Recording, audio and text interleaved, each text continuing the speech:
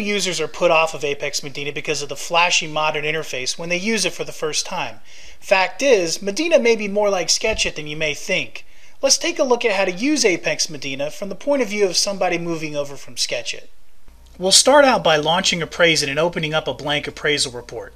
The only thing you need to have done in the report before you begin sketching is the establishment of your report file number in the upper right corner. Just as with SketchIt, changing this field after you've completed your sketch will break the link between the sketch file and the report. Once you're done making any needed modifications to the file number, go to the Tools menu and select Apex to launch the program. Always launch Apex from the Tools menu if your sketch will be used in Appraise-It. The first thing we'll go over is the layout of the program. Apex uses the ribbon bar interface for its menus. It's basically a different toolbar for each menu item. This is the same interface you may have already encountered in Office 2007 and 2010 and in various places in Windows 7. While we're here, let's change a key setting that makes drawing in Apex more like SketchIt. By default, you must hit Enter twice to lock in a line in Apex. This is so you have a chance to move around the measurement marker after drawing a line. To change this to a one enter lock-in, go to the Tools menu, select Configuration, go to the Dimensions tab, and switch from Manual to Automatic. Then, to save this setting, click OK. The area where you'll be spending most of your time will be in the tray on the right side of the screen. This tray can have 4 different functions, and you can switch between them by using the buttons at the bottom. These functions include the Command Pad, the Text Library, the Symbol Library, and the Fill Pattern Library. We'll go over these more in depth later. We're going to start out drawing in the Command Pad and click on Define Area. Here, for our first floor, we'll select Gross Living Area, Level 1, Positive Calculations, Auto Posting of the area and square footage labels, First Floor for the area name, and we'll have the color set to Medina Blue. And if we wish to have these settings come up each time, we'll check Save Default. We'll begin drawing in the upper left corner and draw in a clockwise fashion so that the measurement markers are placed on the outside of the area. Our first wall will be the back wall of the house. I'll type out 50 on the keyboard and press the right arrow button to draw a 50-foot wall to the right. Enter will lock the line in. Next, a 30-foot wall down. Enter to lock it in. 10 feet to the left, enter, and now we're ready to draw the bay window on the front side of the house. To do this, we'll do a rise and run since it's the most common way to measure an angled wall in the field. I'll start out by going 5 feet to the left, but without hitting enter to lock in the line, I'll go down 5 feet. This gives me a 45-degree angle wall measuring a little over 7 feet. Enter locks it in. The front of the bay window will be 10 feet to the left. Now to complete the bay window, all I have to do is press the B key as in Bravo on my keyboard. This is the bay window close hotkey and will draw a mirror image of the wall that I used to open the bay window. We'll continue on 20 feet to the left and then press the A key as in Alpha to auto close the sketch. Hitting enter will place my area labels in their default positions in the center. After the area is closed, there are a number of shortcuts that can be used to adjust the scale and placement of the sketch. First, use the C key as in Charlie on your keyboard to center the sketch on the page.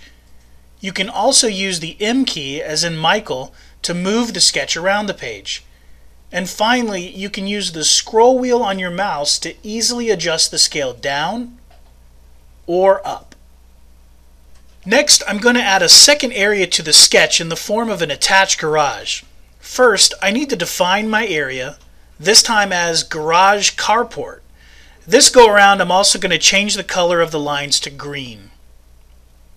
I want to begin drawing this area at the upper left corner of the house. The best way to get your cursor exactly on the junction point of these two lines is to move your cursor into the general area of the point and then press the J key as in Juliet on your keyboard. This will jump the cursor to the exact point where these two lines meet. The first wall will be the back wall of the garage, so we'll go 30 feet to the left and enter locks it in, then 35 feet down, enter, then 30 feet to the right, enter, and finally the A key to auto close the area.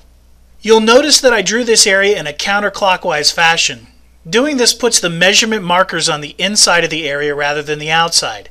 If you need to move any label around, simply click on it to select it, click again to pick it up, move it, and then click a final time to drop it. If you wish to delete a label, simply click on it to highlight it, and then press the delete key on your keyboard. Now we're ready to draw some interior walls. For this, we'll use the Freeform button. There's no need to define a new area since interior walls will not appreciably affect the square footage of the house. I'm going to draw a 10 by 15 foot room in the upper left corner of the house, and I'll start in the same spot that I did for the garage by using the J key to jump to the junction point. I need to measure out 15 feet along the back wall, so before I drop my pen by pressing enter, I'm going to type in 15 and then hit the right arrow key.